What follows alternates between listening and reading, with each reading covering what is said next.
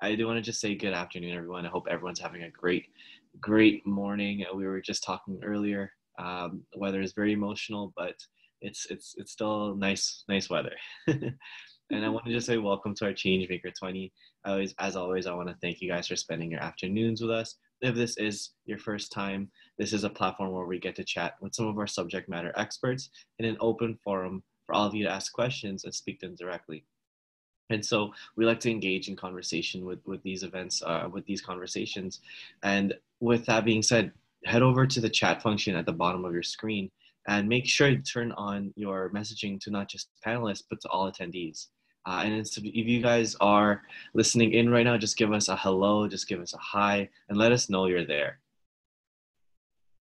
Today we have Rachel Parent, and I'm very excited to get to talk to Rachel. Rachel is an environment youth activist and founder of Kids Right to Know, which is a non-for-profit organization that educates youth about the connection between food and climate change while advocating for GMO labeling. She's also a media veteran and has given dozens of interviews, including a debate with Kevin O'Leary on CBC. And I think you were 12 years old when you did that, Rachel. I think I was just getting off training wheels, and so it's quite an amazing feat. And you're also an international and two-time TEDx speaker. Today, we're going to discuss the new realities of climate change and sustainable foods as we do a deep dive into the many changes we've seen over the last few weeks and the long-term effects on this planet, and as we look into the horizon. And so, Rachel, what are the impacts that we've seen over the last little bit on our planet? First of all, I just want to say thank you for having me. This is such an honor, and I'm really excited to be able to be on this platform and share some of the thoughts and ideas that we've been talking about. Our planet has seen incredible changes over the past couple of months because of COVID-19, and it's unfortunate that it took a pandemic to start to see these changes. Already we have seen, animals coming back into areas that they haven't been for decades, streams, air quality clearing up. So these are some of the benefits, but we need to make sure that when we come out of this pandemic, that these changes are permanent by transitioning over to a greener system. If we don't transition to a greener system of food, of energy, then we're going back to the ways of normal, and we really can't afford business as usual anymore. Mm-hmm. And for all you guys tuning in, if you guys have any questions related to what we're talking about, or for Rachel just as a whole with what she's been able to do, feel free to also let us know on the chat below as well. There is a Q&A function that you can take advantage of for today. But Rachel, so can you give us a little bit of the status of what let's say the food industry has looked like, particularly with GMO and sustainable foods, especially with the way that people have been overbuying and hoarding potentially. And so what does the industry look like at this time? Well, we've seen a lot of changes. I think there's been two different aspects of it. Some people are switching to trying to eat healthier, more organic, real foods as a way to boost our immunity. And on the other hand, there are people who are, overbuying certain types of foods that may not necessarily be so great for their own health or the environment. We're constantly seeing now advertisements for quote unquote junk food, things like Kraft Dinner, things like Cheerios, all these sorts of foods that we know contain genetically modified ingredients, we know contain high level of pesticides and herbicides. Kraft said that mac and cheese sold out more this year than it has ever in the past during this period. And this is just an indicator that we do have some problems within our food system, and we really have to be looking out for our health and the environment, especially during this time. There are now mounting evidence that shows that being exposed to these chemicals in our food system is actually lowering our immunity to things like this pandemic, as well as the fact that these junk foods that contain corn, canola, soy, sugar from sugar beet, they're contributing to things that we see all the time, like diabetes, cardiovascular disorders, even strokes. And all of these are related to our food system.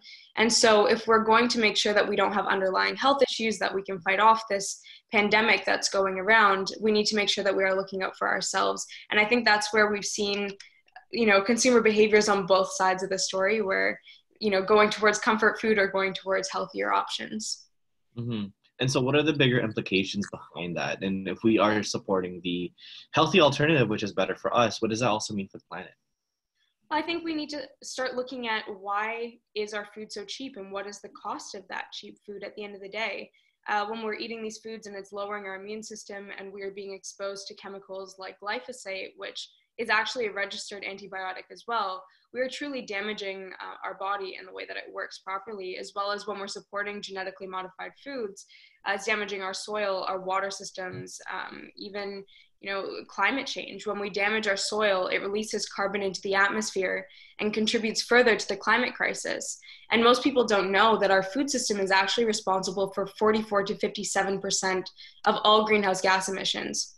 Between factory farming, between GMOs, between cutting down our rainforest to grow this genetically modified soy, as well as nitrous oxide and fertilizers, our food system is really contributing a huge percentage to our climate crisis.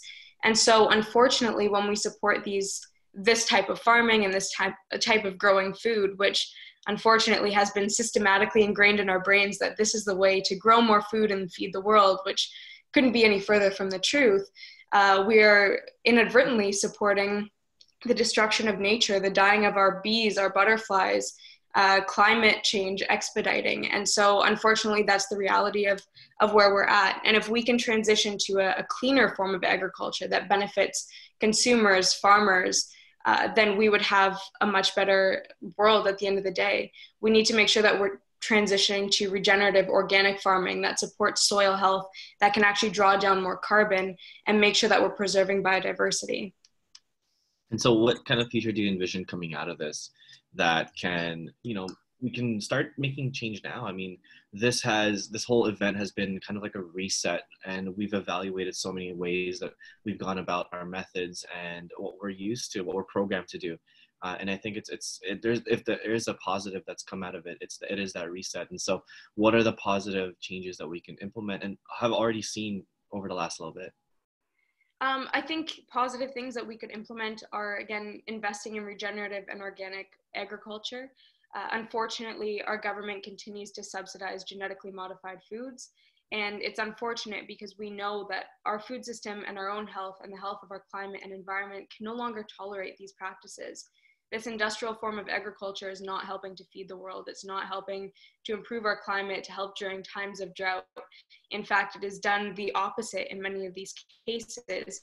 So we need to start looking at the root cause of this and finding the solutions that are really right in front of us. And that's getting back to being connected with the soil, connected with our roots, and supporting local, organic, real farmers. Unfortunately, because of the food system that we've landed in, we have lost a lot of our local food economies. And that's why we see such a big problem with distribution, where not everybody has access to clean, healthy, affordable foods. And that's really unfortunate that we've sort of put all of our eggs in one basket, relying only on big corporations. And by doing so, by allowing them to patent seeds and own nature, we've basically cut out small family farmers and organic farmers from being a part of the discussion and being able to feed people in the way that they actually have a better capacity to do. So we need to invest in these real technologies of getting back to the soil and getting back to our roots and making sure that we are, really supporting these farmers who are benefiting the climate and benefiting consumers. Mm-hmm. And so then maybe you can help us debunk a little bit of what makes it so difficult for people to eat organic or support local, which is the cost of it. And I know there are various methods or options that we have where it doesn't have to be so expensive. Can you maybe give us a rundown on that? Absolutely. I think it is, again, unfortunate that organic foods do cost more at this point in time. But even 5 years ago, I started about 10 years ago now, which is wild to think about, but we've seen such a huge change. Organics then were still so much more expensive. Now there are options. You can go to Costco and buy organic foods in bulk that are very similar price point wise to regular conventional foods. And so there are ways of doing it. I know personally as a student, I've definitely tried to eat organic on a budget, and I've managed to make that work, actually spending less than the average person does on groceries. I find, first of all, that foods are more nutrient dense, so you are more full for a longer period of time. Often it's not just empty calories. And the food that you make is more nutritious, and you tend to waste less because you know that it was a slightly higher price point. I do find that a lot of people will buy a lot of things and end up wasting a lot at the end of the day. So it's definitely cut back on that. And I've actually been able to save money by transitioning to real whole foods rather than processed foods. It's amazing. And so hopefully that's something we can all partake in moving forward, especially past this. And now let's maybe shift the conversation to climate change. Even in the news, I think coal has been taking huge drops. And so we are looking and seeing the repercussions of what's going on the fossil fuel industry. And as we shift towards renewable, what kind of future does that look for us? Well, we need to transition as soon as possible. I think one of the biggest mistakes we have made globally is, first of all, our lack of connection with nature. We have forgotten our role in nature and the fact that we are a part of it. We're not separate. And our government continuously only prioritizes our economy. And it's really unfortunate because at the end of the day, without a healthy environment, there is no economy. We base so much of our money globally off of resources. And so unless we take care of our environment, we won't have that economy to fall back on. And that's why it's really important to start investing now in renewable energies and things like solar, because if we don't transition sooner than later, we're facing massive issues. And these are things that generations before us never really dealt with. So they don't have the answers to give us. They don't have the things to point to and give us the wisdom to say, this is what we have to do. And so now it's up to us to innovate and make sure that we have those solutions. And I think in addition to fossil fuels, we do need to make sure that agriculture is part of the discussion, because it is such a huge contributor to climate change and really doesn't receive as much attention. And so if we can tackle both of them by switching to renewable energies, by transitioning, especially during this time where our economy is on hold and where we could be training people to work in renewables and could be training farmers to work regeneratively, we could really overturn the system that we have and start to mitigate some of the effects of climate change. Mm-hmm. And with that being said, I think climate change as a whole is still a very difficult discussion to have, which is unfortunate. But maybe you can enlighten us. What is the worst case scenario? Say we continue going the path that we go through, regards to food and regards to climate change. What is the future that we're looking at in the worst sense? I think worst case scenario, we've already started seeing it. We're not living in a hypothetical world of climate change. We're already facing the effects of climate refugees, people who no longer can live in the areas that they've grown up in, that their families grew up in traditionally. We're seeing forest fires that are displacing indigenous peoples. We are seeing floods. We are seeing earthquakes. It's already happening, and it's not some distant future issue that we often think, is not affecting me directly yet here in Toronto. But it is beginning to happen. And, people are dying of air pollution. People are dying of no clean water. And this is just a part of it. As we continue, of course, the natural disasters and all of that could potentially get much worse. But that's why we need to address this while we still have the possibility. The United Nations said that we have less than 12 years, and that by 2025, over 100 million people will be pushed into extreme poverty due to climate change. These are big numbers. Over half of all plants and animals could go extinct due to increasing temperatures. So there's serious issues that we're already starting to see the consequences of. And if we don't get ahead of this, if we don't address it, regardless of who's on the side, regardless of corporate interests, then we aren't going to get anywhere. And that's why agriculture and fossil fuels need to be addressed at the same time. Mm-hmm. And a question just came in. Rachel, what do you think about Michael Moore's film, Planet of the Humans? And do we need to go beyond just renewables and talk about conservation and doing without? So I haven't had a chance to watch it yet. I apologize. I was actually planning on watching it tonight. I'm part of a few groups who weren't absolutely thrilled with it, just because the general message from what I've heard is more of the fact that, renewable energies aren't the solution, but then what other solutions are there?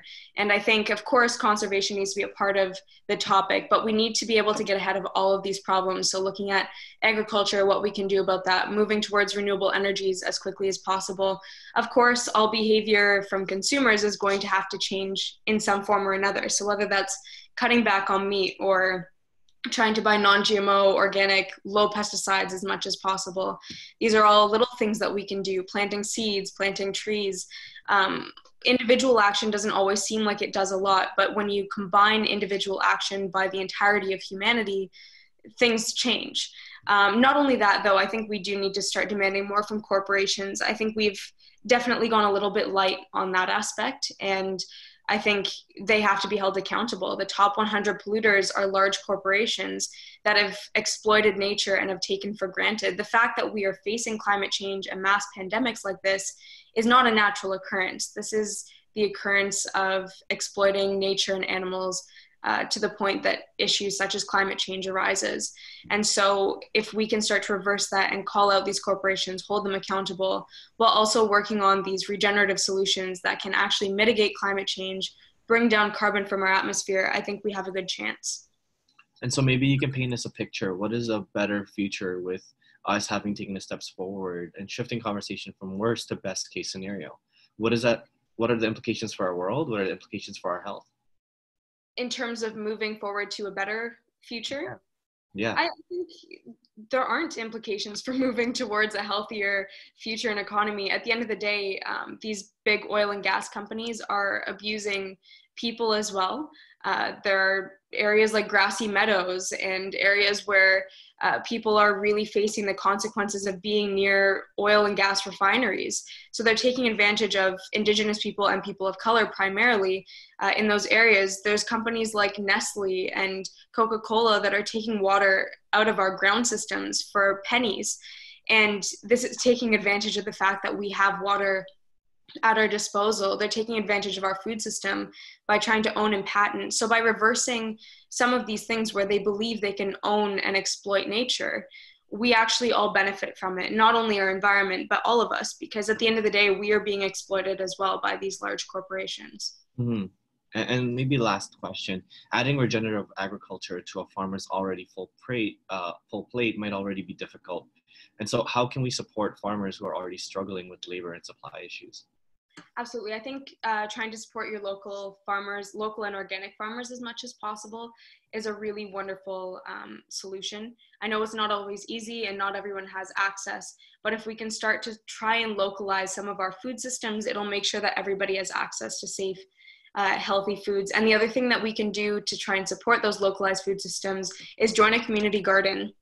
Just now, the government announced that community gardens are now an essential service because a lot of people do depend on localized food systems and making sure that they have access to food for their families.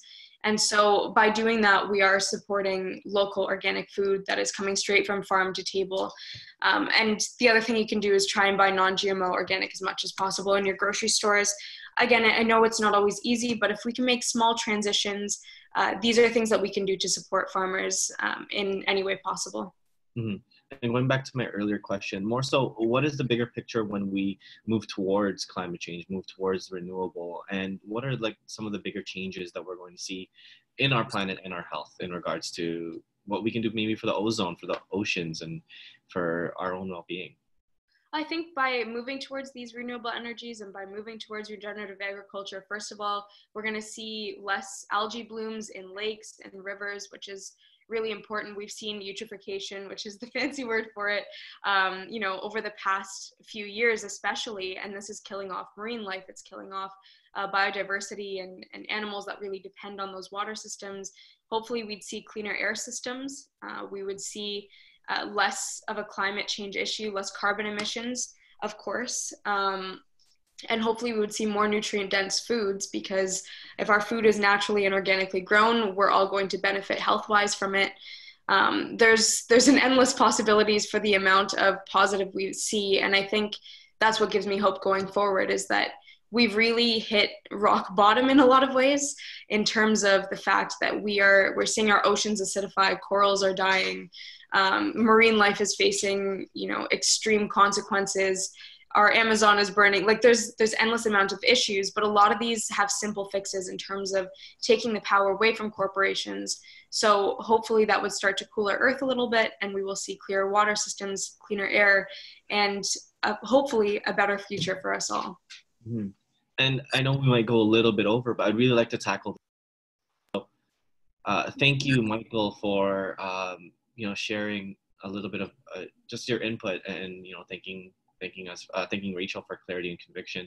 But Michael's question was really, what could be the most helpful for us as business owners and as consumers that would help you to advance your advocacy and work? Oh, thank you so much for that question. I think there's a lot of things businesses and activists can do together, and I think perhaps that's one of the things that we've been missing is the fact that we all do have to work together on this. It's not a one generational issue. It's not just about the youth or just about one particular group. And so if we can work together with businesses, with organizations, we have a lot of hope in our future. So definitely get in contact with us in terms of what businesses can do to support. Sounds terrible, but we're always looking for donations and support with events, always looking for ways that we can try and help you guys out as well to transition to a cleaner company, because I think there's a lot of potential for businesses to transition to cleaner business practices. So the possibilities are really endless in that form as well. Mm-hmm. And thank you so much, Rachel, for answering that. And thank you for everyone who tuned in. I know there's a lot more that we can go over, and then climate change is such a massive topic that we definitely couldn't encompass even scratching the surface with just 20 minutes today. But definitely thank you guys for tuning in. And if you do want to have Rachel work with your organization and maybe do something a little bit more in depth, definitely let us know, reach out, and we can help you book her for a custom virtual event or for workshops. And I'd love to help get you acquainted and connected. And so with that being said, we will be continuing our virtual speaker series with another Changemaker tomorrow, this time with Dr. Mary Donahue. This will be a continuation of last week's conversation. And if you weren't there, we go through the research that finds we only understand the meaning behind emails clearly only 20% of the time.